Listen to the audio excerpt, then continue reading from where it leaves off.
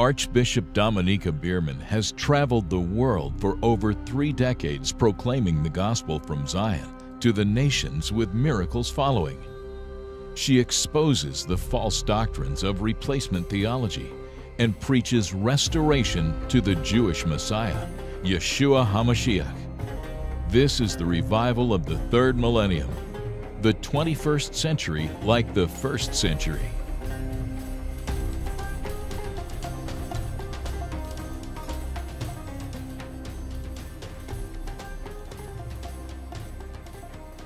So, beloveds, I know this is a mouthful, but I am going to download everything to you today because this is going to set up the stage going towards the Shemitah year.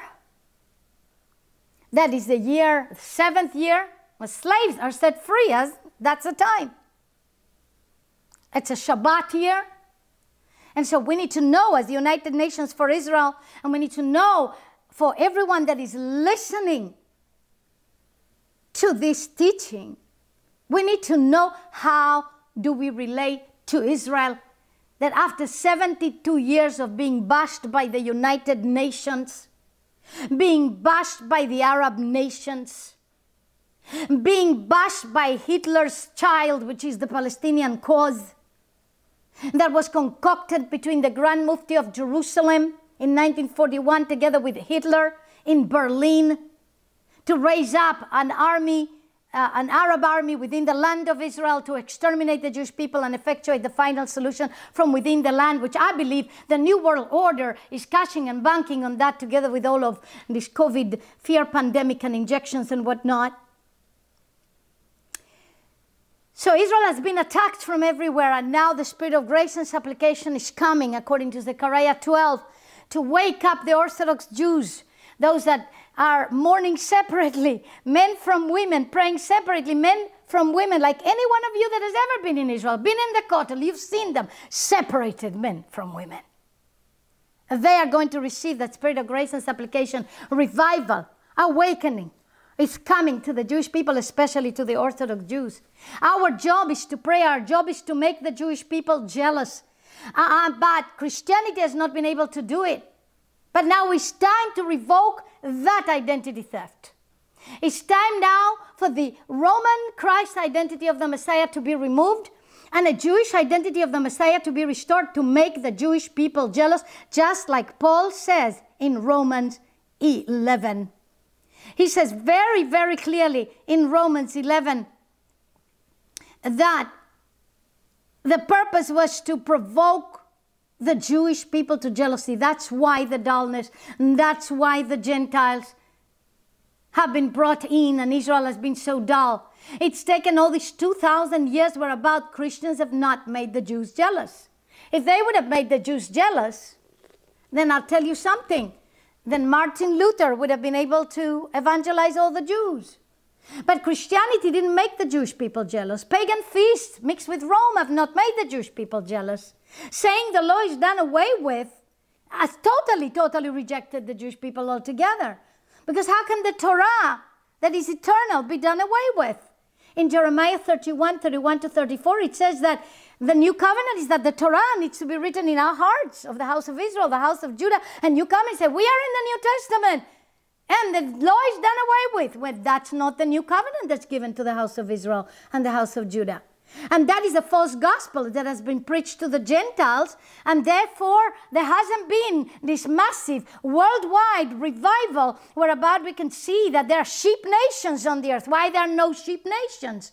Because a false gospel has been preached, not the gospel made in Zion. Therefore, I call my book, The Identity Theft, the book of the millennium, because it is the book that will open up the eyes of so many people worldwide, and it will thrust into a tremendous end-time awakening and revival when the Jewish identity of the Messiah is restored in full glory, and we are restored back to have the relationship with Israel that's a covenant relationship. It's not a romantic relationship. It's a covenant relationship. You know, when it's an infatuation relationship and a romantic relationship, then Israel is going to disappoint us. like Israel has been doing lately with so much anger because she's become the guinea pig of the nations for the COVID injections, because there is a government that is now comprised of both Arabs and leftists and together with the right wing.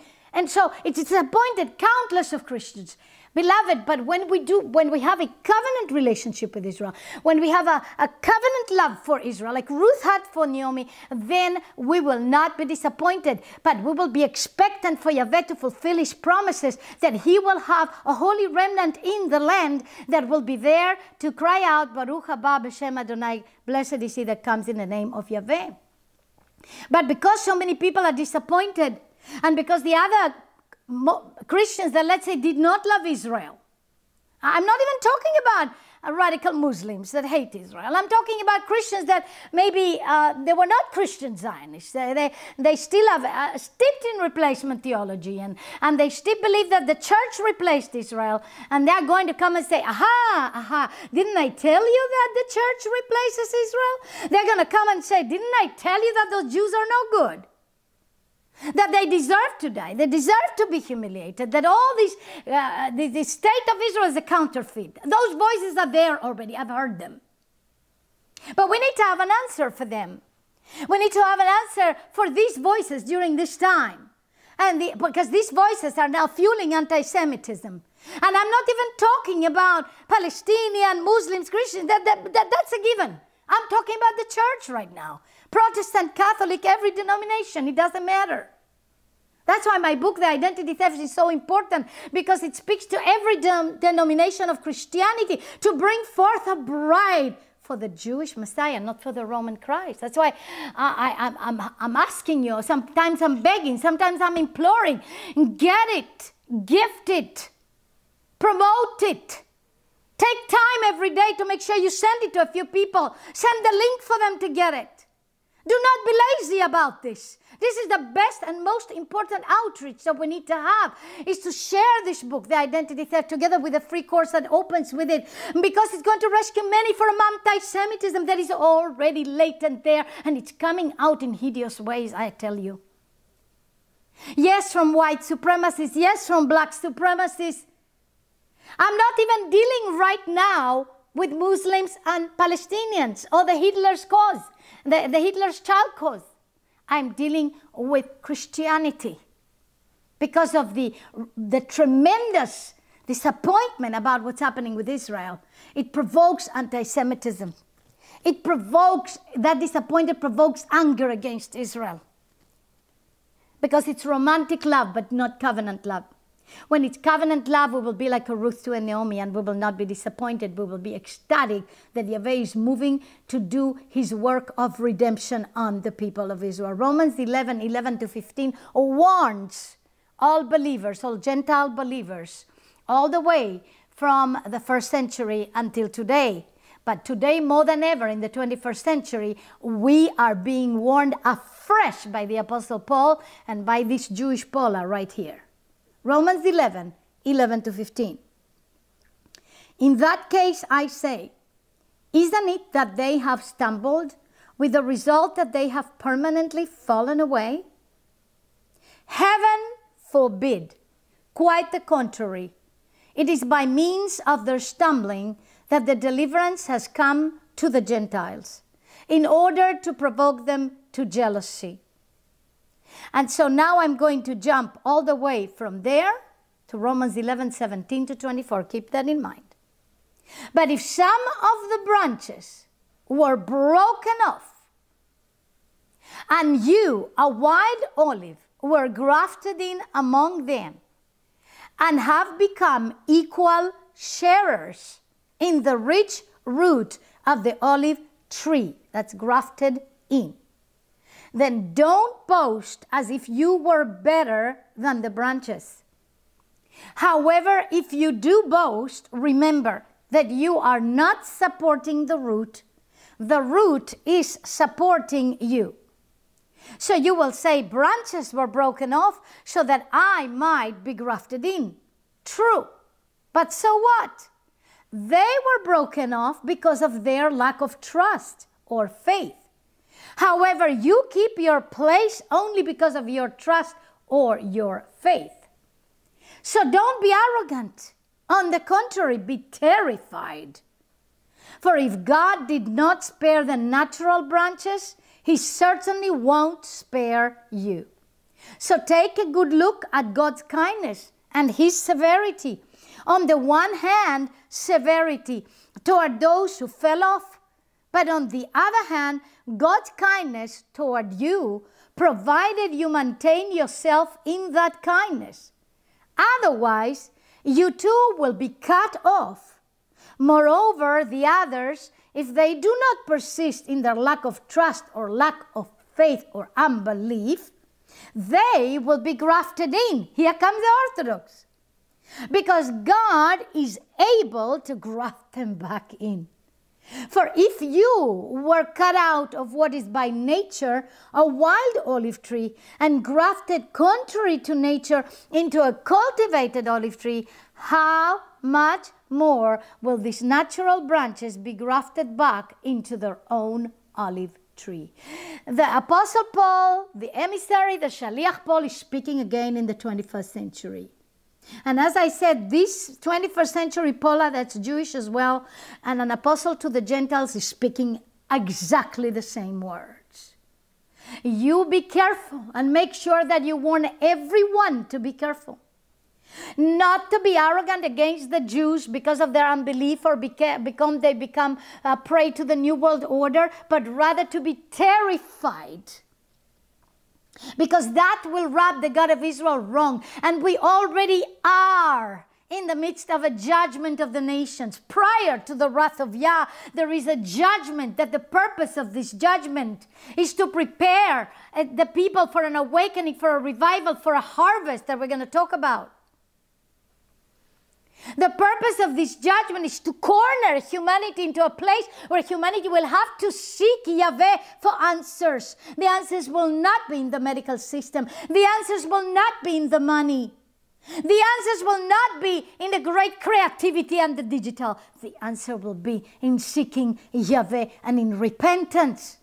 The purpose is to bring the nations to repentance so Yahweh can fulfill his world, that there's going to be a fullness of Gentiles that will come in, so that there will be a fulfillment of his word, that there will be many nations, like in Zechariah 2, many nations that will join Yahweh in this day. Our job is to hasten Messiah's return by reaching to the fullness of the Gentiles.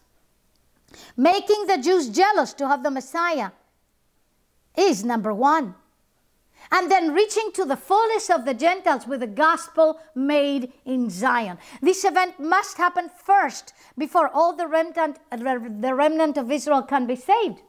Or at least it must happen parallel. In other words, it may very well be, I say we prophesy in part, but it may very well be there will be an outpouring of the Spirit of grace and supplication, as mentioned in Zechariah 12, over the Orthodox Jews in Jerusalem, especially, and then in Israel. And that at the same time, there will be an outpouring and a revival that will bring in the fullness of the Gentiles in the nations. As usual, all these things happen parallel. Revival happens parallel to everything that is happening in Israel. Israel has been called the time clock of the nations, and indeed it has been, and it will continue to be all the way to the end. Now, our job is to make the Jewish people jealous by preaching a Jewish Messiah, not a Roman Christ. And by living a Jewish Messiah and a Jewish Hebrew roots gospel and not a Roman gospel. That's why this book, The Identity Theft, is the tool par excellence to be able to bring in as many people to become the fullness of those Gentiles that will make the Jewish people jealous in this end of times. So get it and gift it and provoke it and promote it and do everything that you need to do. Hallelujah. And so now the job is to reach the fullness of the Gentiles with the gospel made in Zion.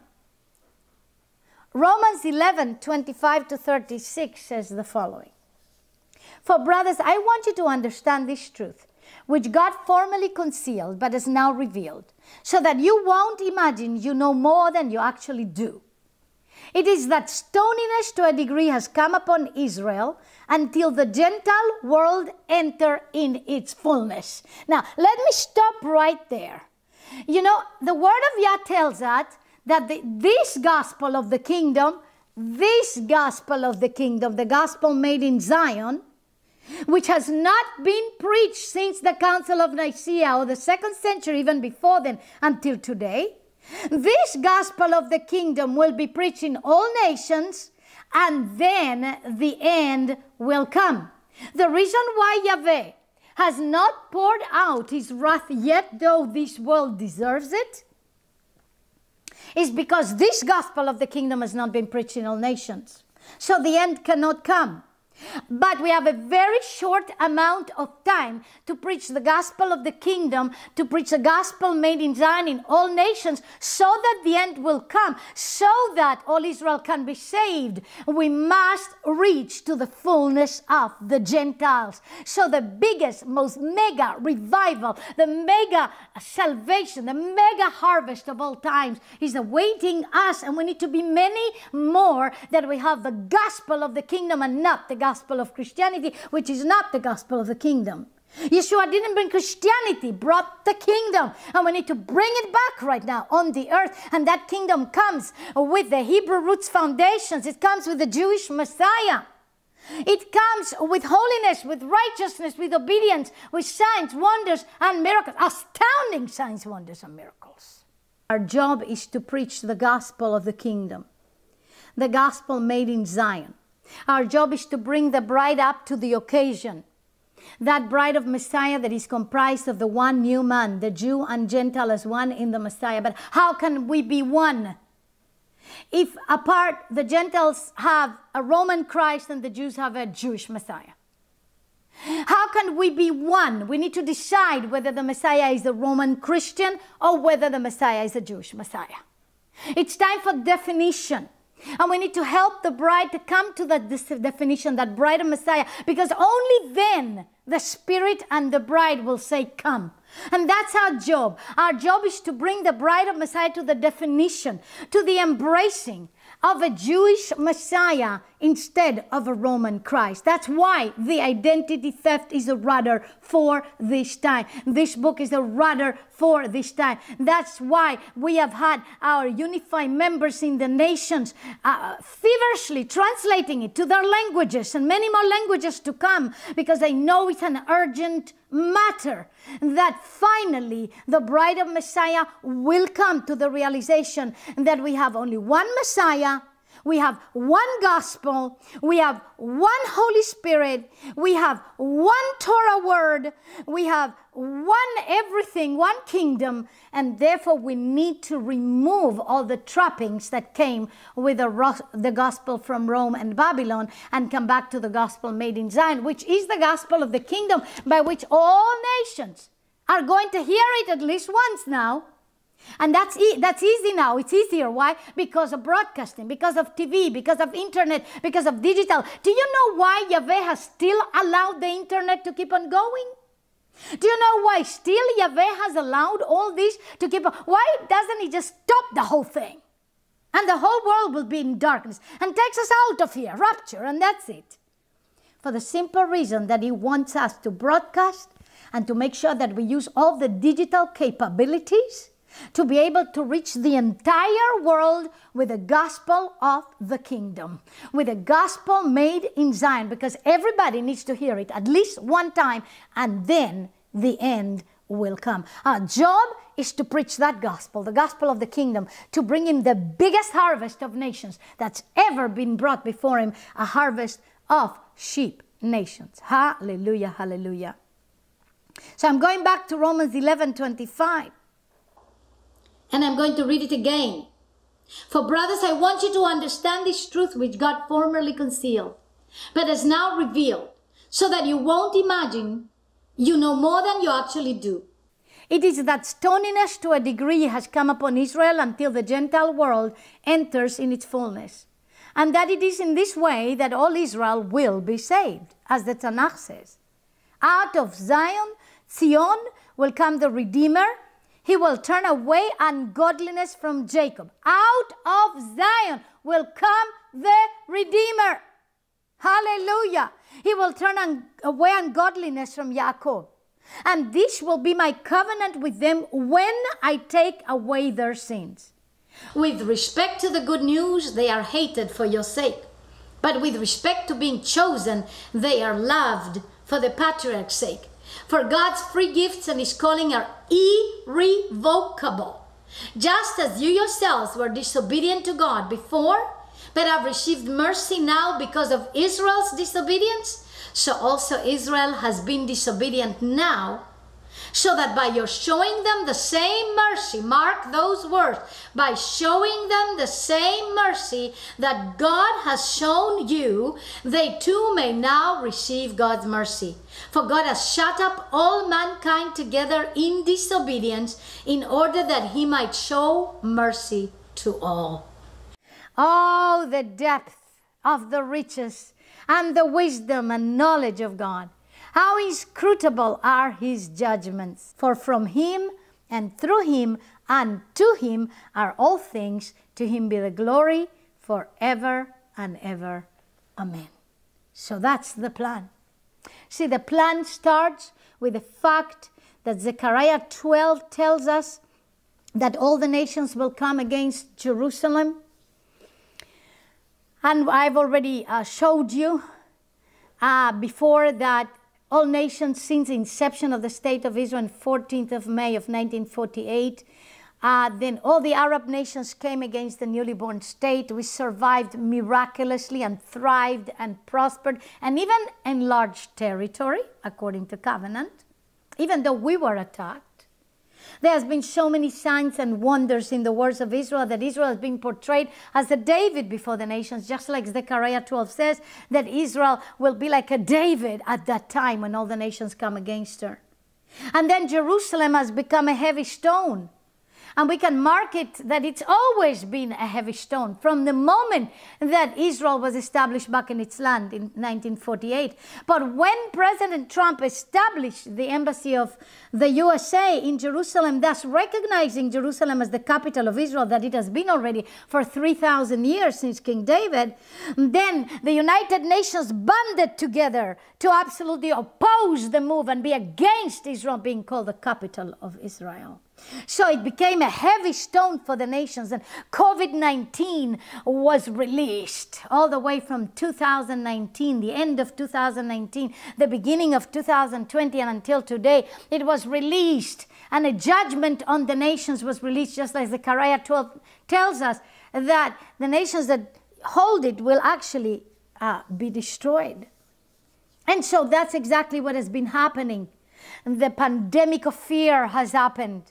The jabs that can leave people in bad condition and even kill them has happened. That alters DNA has happened. Israel has become the guinea pig of the nations. Many in Israel are coming to a point of desperation, are waking up, even those that took the first 2 jabs. Now the 3rd jab is mandatory. And they're beginning to wake up and saying, what's going on? What's going on? Many are seeking. Many secular Jews are looking for God in religious Orthodox Judaism, are turning to some faith because they need to be awakened right now.